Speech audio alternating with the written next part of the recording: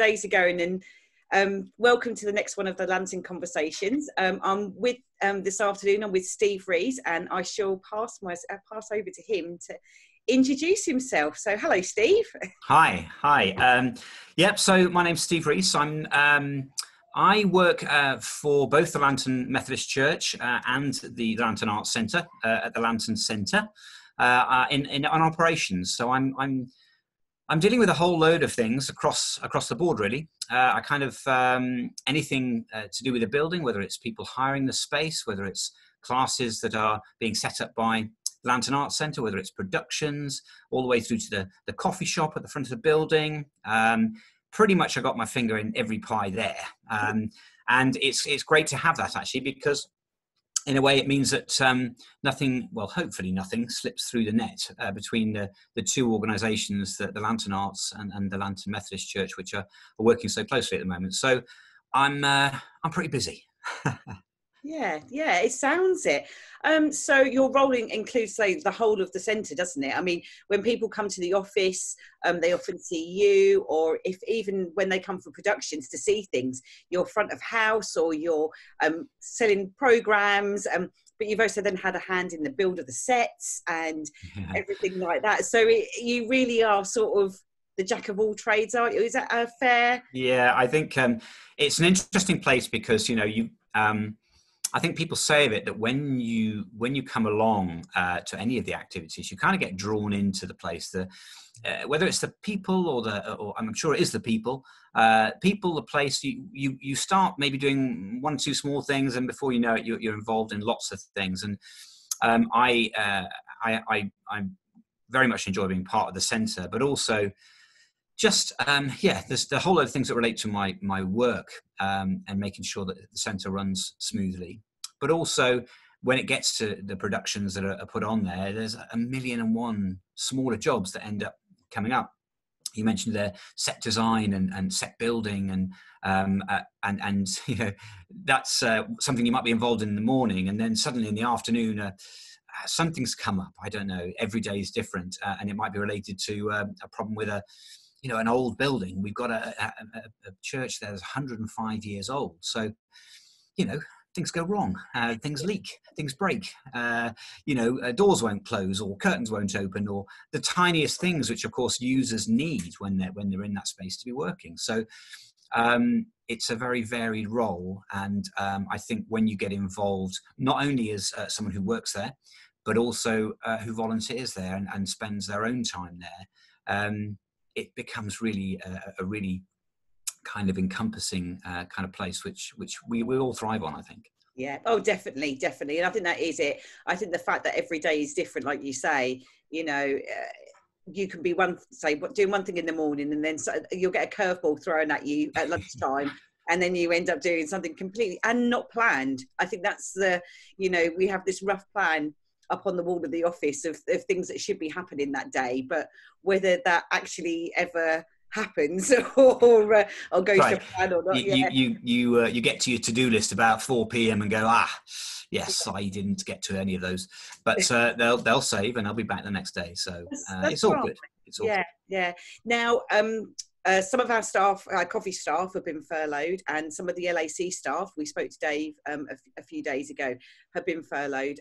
But you're still working. You're still working both for the LAC and for the church. So how has that changed over lockdown for you? Because obviously we can't use our building at the moment.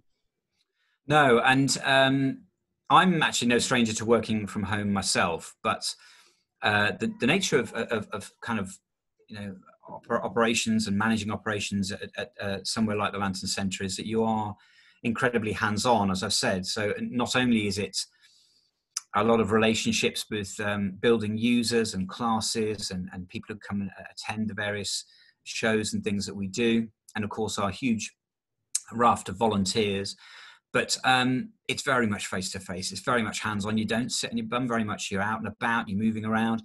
So to come to working from home in a very different way, which lots of people are, trying to create our online presence, staying connected with our community out there, is very different. I'm actually quite good in some ways from working from home, in that you could say, well, there's less distractions because, as you mentioned before, there's so much going on at the Arts Centre and the church. But actually, you know, it's very disconnected. It serves a purpose, but it doesn't really kind of float your boat at the same time. You get a great feeling of fulfillment working with people and helping the people in that place, not helping them necessarily do something they couldn't have done themselves, but supporting other people. And I think that connection with people is what's unique about, well, I say unique, but it's certainly very much a big part of the centre.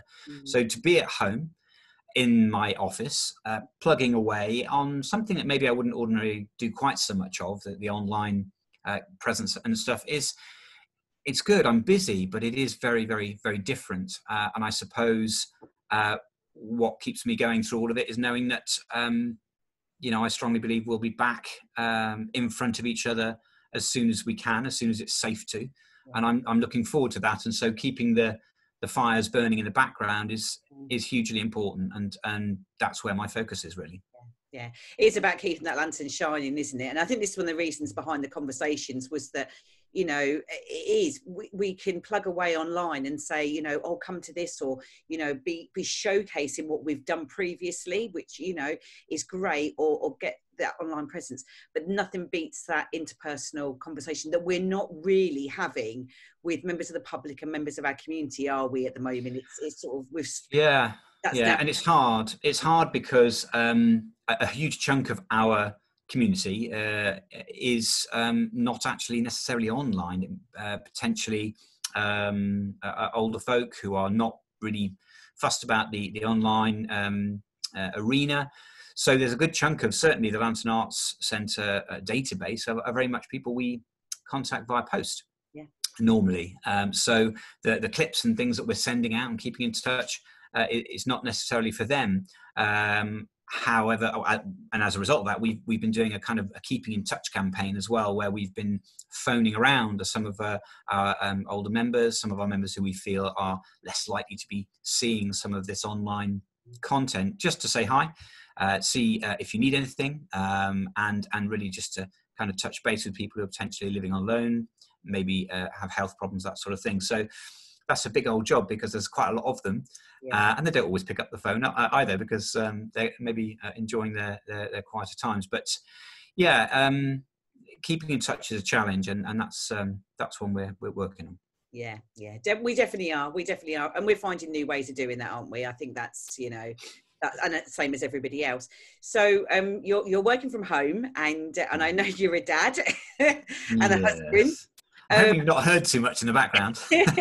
How difficult has it been because Millie, your daughter's very young, so she's not school age. It's not that you've had to worry about homeschooling, but you know, both you and your wife would have been out at work, and then she was getting used to nursery and all of that.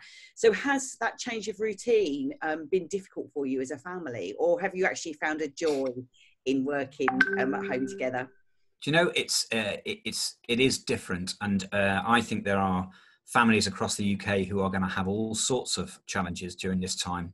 Not least of all, if you don't have a great deal of space in your home, if you've got kind of a bigger family and not so much outside space, you know, it differs, doesn't it? People have different things, but you know, we're fortunate we have got garden space here. But it's actually, again, it comes back to the people thing. Yes, I've got 16-month-old daughter, Millie. She was doing a couple of days in nursery, to say, each week. And my wife was then working. She's found, of course, then now that that's off the card, she's furloughed, so she's at home. And so has got kind of 24/7 with Millie whilst I'm kind of working from home, and not able to break that day up with kind of visits out to meet up with friends, as you might do. Often, I think mums, I'm thinking mums will agree with this, that you try to keep your days busy. You kind of try and break it up so that you don't have that feeling of monotony or getting worn down by the huge job that being a mum is. So that's actually been hard. I mean, we shouldn't be bleating about it. What we got to do? We've got to stay at home, and you know, really, how tough is that? But on a personal and social, you know, our generation is very much we're social beasts. We've got all of these interaction points in our communities, in our, even if it is online around the place. So to have that shut down is actually, it's a bit more of a mental challenge than it is maybe a physical one, but it does make a difference, and it is tough. But actually, it's also a fantastic thing to be able to see more of them and more of her, even though we might not be able to keep our eyelids open come the end of the day. So, it's difficult. It is. And we see that social interaction in the play zone, don't we? Because we have a play zone at the centre that's open nearly every day of the week and accessed. We would describe it almost as an indoor park, couldn't we? There's play equipment in there, but we don't sort of supervise much, or there's no activities as such is there, but we are hoping to expand that. But, there is, and it is just like social interaction, isn't it? Of parents and carers getting out and just interacting with other adults just for 20 minutes, half an hour. It's funny, a few times actually we thought of developing that play zone quite a lot more, haven't we, and have structured sessions. But actually, when you speak to the mums that come, they quite like it just as it is, to come in, be there with a few of the pals and meet up with other children. And it's, they look after their own children there. It's a very laid back, big space. It's bright. Yeah. And actually, we could do with maybe a few newer toys and maybe, open up an extra day and a few other bits and bobs. But actually, it's a nice place for people to come to, and they do warm to it. So, yeah, and I can understand now why. Yeah. Why they all go. Why they all come to us, because it really is that, and the devastation look on the door on the coffee shop, and it says play zone's not open today. And you can see them all turning their buggies around with sad faces. Well, hopefully we'll get rid of that sign soon. Yeah. Well, exactly, and that will be brilliant. So we've sort of talked a little bit about hope and that kind of thing. So, what are your hopes for when we are able? We've had conversations, haven't we, as groups over the last couple of days about what the centre will look like when we reopen, depending on how and when bits of it will be able to be open. What kind of hope do you have for the centre post COVID-19, really? Well, I think broadly, the Lantern Centre has got, some really exciting plans. Bigger picture, we've been looking at the development of this building as a joint venture between the Arts Centre and the church for some time, several years actually. And at the moment, those plans are really starting to gain momentum prior to the lockdown. And I'm actually still very, very confident that they will come to pass. It may well be a little bit later. It may not be quite as soon. And it might look a little bit different in terms of how some of the spaces are developed. If you're not aware, the church itself is very old, as we say, and actually needs a significant development if it's going to kind of last for the next 100 years. And we've been looking at how that could be redesigned, reshaped, rejuvenated, really, to kind of manage the use it's now getting, because it's getting fuller. More people are using it, and I'm still very hopeful that actually all of that will happen. Yes, there could be some immediate changes. I think in the short term, 3 months, 6 months, year, we've got to just follow the advice that comes out from the various health organisations and the government, and we will do that. Yeah. And I think necessity is the mother of all invention. There will be a need to do things a certain way, and we will do them. And I've got a strong belief that actually, times like this, you realise the things that are really important to you. I think actually people will realise that community is hugely important, and they're going to want to get out, be with the community, be involved in centres like ours. And I can't help but think it will be all right, and it will be good, and I'm looking forward to that. And that's kind of what spurs me on with this work, because this is a means to getting back to that. And I'm looking forward to it.